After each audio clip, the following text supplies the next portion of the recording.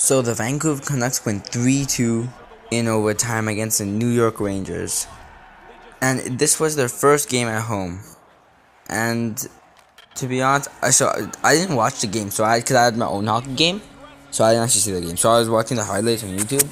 And so the Vancouver Canucks looked like they outshot the New York Rangers, and yeah, I'll talk about all that later. So in the first period, no one scored. Second period, power play goal for the Rangers, Mika Zibanejad. Yes, and then they score, and then Artemi Panarin scores in the second period. And then third period, this is where I really care about. Connor Garland gets a puck, passes to JT Miller, who's right in front of the net, and JT Miller scores.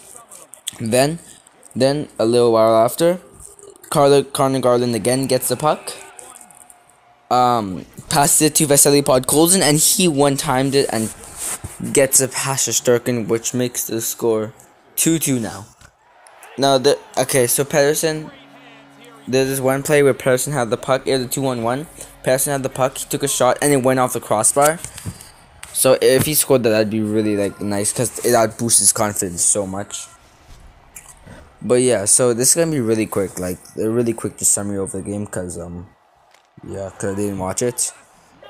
I could even make this a short. Anyways, and then in the last 2 minutes, power for New York, Demko single-handedly saved Travis Green's job. He made insane save. Demko was literally the best. First start game. And then anyways, we go to overtime. Good chances, break, and then Quinn Hughes passes it to Miller, gets a breakaway. Deeks stop by Sturkin, but then he gets a rebound and wraps it around and scores.